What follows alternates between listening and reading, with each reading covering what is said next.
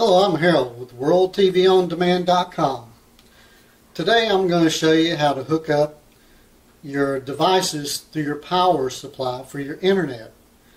So I'm going to go to the router first, show you how to hook that up, and then I'm going to show you on any device that you want to plug in for internet that you're not getting a good Wi-Fi signal. You can just plug it into your power outlet and you have your internet in any room in your house or on your property, and it works great, and I use it and I recommend to use it. That way you're not having Wi-Fi in your house and people can log on to your Wi-Fi and steal your Wi-Fi. So let's go to the router first and see how that's set up, and I'll be right back. That's WorldTVOnDemand.com. You can also go to our website and you can click on any of these links to see videos on how to do different things. For example, the G-Box MX2 will show you how to connect to the internet, and the Q-Box, it'll show you how to hook up to the internet. And also the live news channels shows you how to get to those. Tells you about Phoenix, some updates that we have. And if you've lost your Sports Devil, I have a link here that you can go right in and you can get your Sports Devil back on your box. But right now we're going to check on the Ethernet and show you how to make your outlets in your house your internet service that you can just plug in your Ethernet cord to get internet through your outlets. Now, don't pay any attention to everything else I got going on here because I got a lot of things going on. But you can go to Tiger Direct or Best Buy, or you can order them online, these Ethernet extenders. And what you do is you plug it into the outlet, and you take your Ethernet cord and you plug it in to the bottom of your router. So that sends the signal from your router to this device, and now all your outlets in your house has internet via Ethernet cord.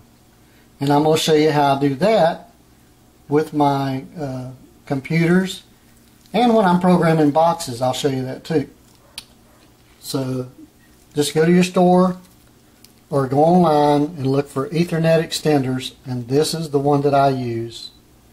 It's the Ultra. Now I know my room here is a little messy. I've got my computer, my second monitor, monitor for programming my boxes, two of them, because I usually do at least 2 boxes at a time when I'm programming them. And so what I did is I have an extension cord here. You can use an extension cord, but you cannot use a power strip, but you can use an extension cord. And I've got it over here, and I've got my power supplies plugged in. But as you can see right here, I have my Ultra Powerline Ethernet Bridge, 500 Mbps. That's what I use. And it works fantastic. So, but what I do one step further is I always have more than one thing I need to plug in. So what I did is I got a Netgear. It's a ProSafe 5-port gigabyte switch, and I can plug in 4 devices in this. So I come out of my power supply to my Ultra with my Ethernet cord, plug it into my Netgear. And now it gives me 1, 2, 3, 4 ports that I can plug 4 devices in and surf the internet or program boxes or whatever the case may be. So if your Wi-Fi is not working well, or you're not happy with it and you're having buffering issues, this will cure a lot of those problems, and you won't have that anymore. So here's one of our boxes, and that's how you hook it up. That's the Ethernet I just plugged in. It does have Wi-Fi. The Wi-Fi works very good on these boxes if you want to use the Wi-Fi, but I prefer the hardware. So I'm Harold, and I'm with WorldTVOnDemand.com, and I hope that helps you if you're having trouble with Wi-Fi and you want a better signal to your devices, whether it be your TV top box, your smart TV, your laptop, whatever it might be. If you need a better signal because you're having buffering problems, that's what I recommend to fix it. And if you have any other questions, you can go to WorldTVOnDemand.com, and you can also I've got a video there about antennas, what antenna to use so you can get local channels in HD. And if you need to buy another box, we have them on sale for $169.99, and you can just click on Add to Cart and I will send you one.